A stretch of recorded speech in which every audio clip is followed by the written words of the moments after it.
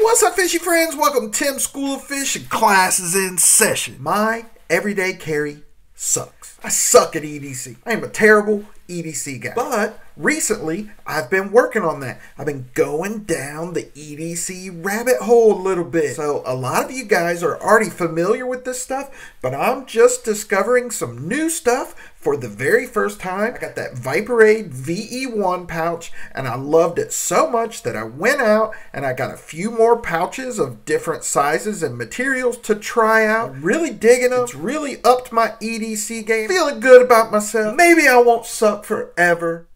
Maybe I will. But today, I want to take a look at the Maxpedition EDC pouch. I think they call it the Maxpedition EDC Pocket Organizer or something. It's a pouch, a clamshell zipper pouch, and I like it. So today we're going to take a look at it. So without further ado, let's get this camera turned around and take a closer look.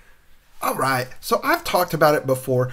I'm basically just a knife guy. In the past, my EDC carry has been a modern knife, a slip joint knife, my keys, my wallet, my phone. That's about it. Every once in a while, a napkin stuffed down in my pocket, or a pin somewhere, maybe a Zippo lighter. But that's about it. I haven't really thought about EDC in that way. I was always one, if I needed something, I would stop, get it, borrow it, ask for it, find it, whatever. But I've been trying to up my EDC game. So I went out and I got this Viperade VE1 pouch.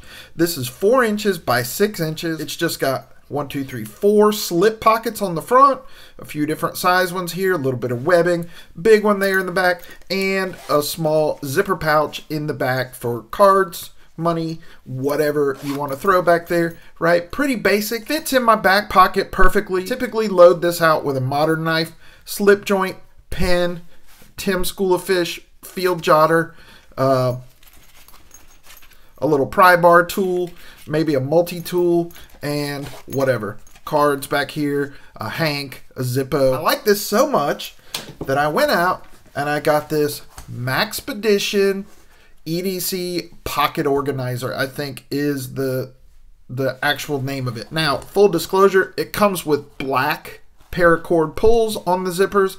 I changed that out. I wanted to see what it would look like with a little pop of color or something. I'm not sure how I feel about those. I might change it to a different color of paracord.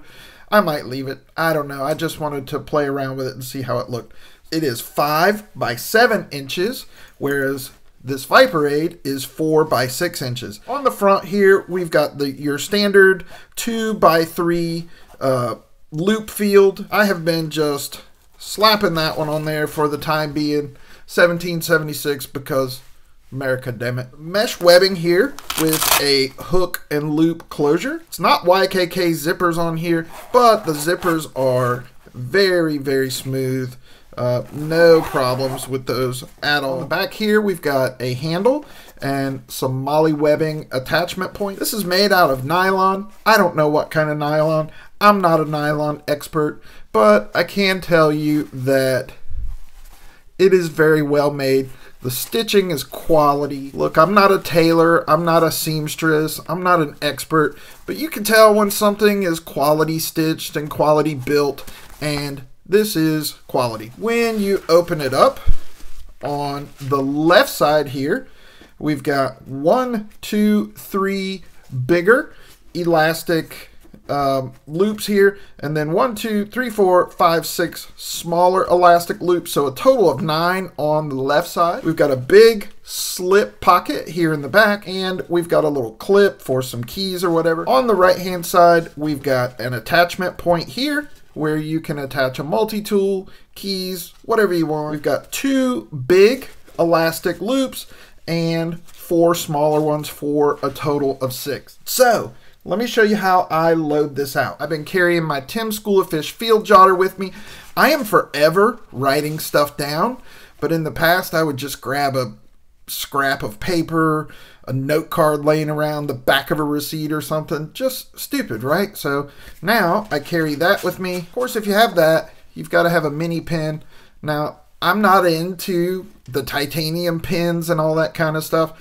I probably never will be, to be honest. I am more particular about how a pen writes than how it looks and how long it's going to last. I don't need a pen that's going to last a lifetime and cost 60 bucks. Look, if that's what you want to do, that's cool.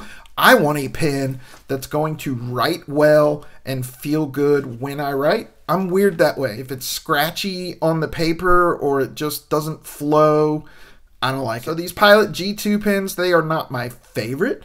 My favorite pens are the Pentel Intergel metal tip pens, but this is probably the next best choice, and it always has to be blue.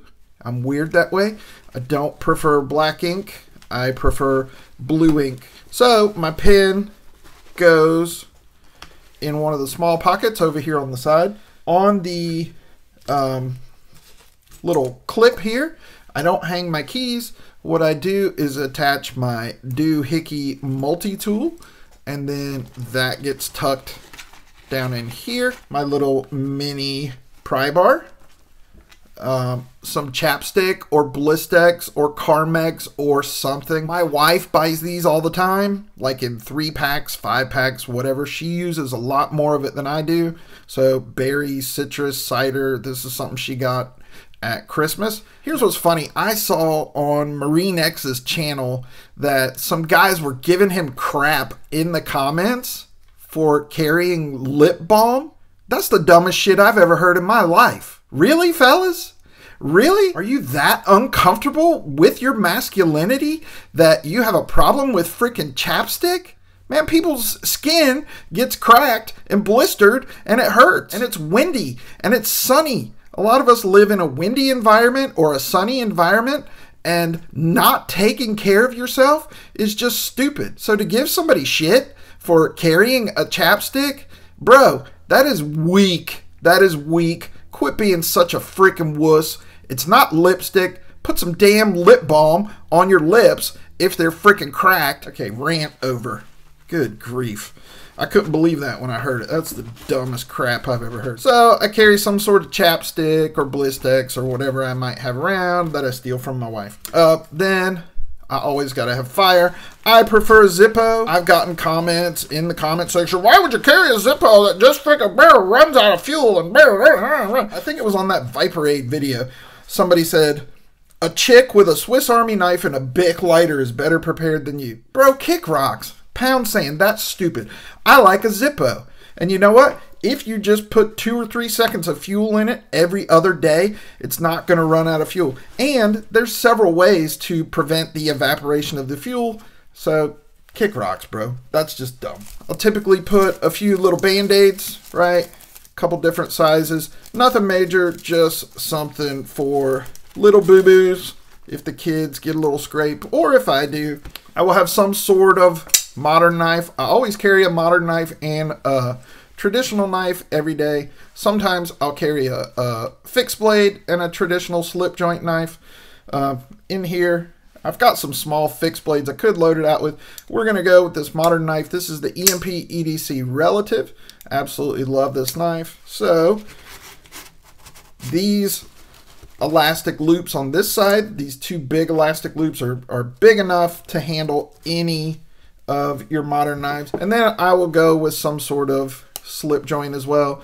This is the Kershaw Culpepper, so I will put that one in there. And then last but not least, some Hank. Put it right there. So this is my typical loadout for right now. When this thing is full, there's a lot more room to really load this out if you want to. I know a lot of guys carry flashlights with them. I have a flashlight in my car. It hasn't made it to my pouch and on my person yet. Maybe it will at some point, but currently flashlights staged around the house, in the car, in the truck. But I still have room for a small stream light or something if I choose to do that. Plenty of room left inside this pouch when it's loaded out the way I have it loaded out. If it's going to be a short trip, right, and I'm only going to be gone for an hour or 2, it's this one. Boom, I'll throw my wallet back here or my debit card and my driver's license. that goes right in my back pocket, and that goes with me if I'm only going to be gone for a little while. If I know that I'm leaving for the day and I'm going to be gone a little bit longer, right? And so I might need more stuff than if I'm just gone an hour or two and something can wait. I will take this. This will fit in my back pocket, right? It'll slide right down in the back pocket of my pants or my jeans.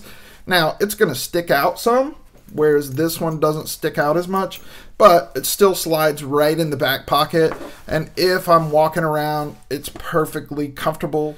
That's what I'm going with. Trying to up my EDC game a little bit. Just wanted to share that with you guys today. I'm really digging this Maxpedition pouch. It's extremely well made.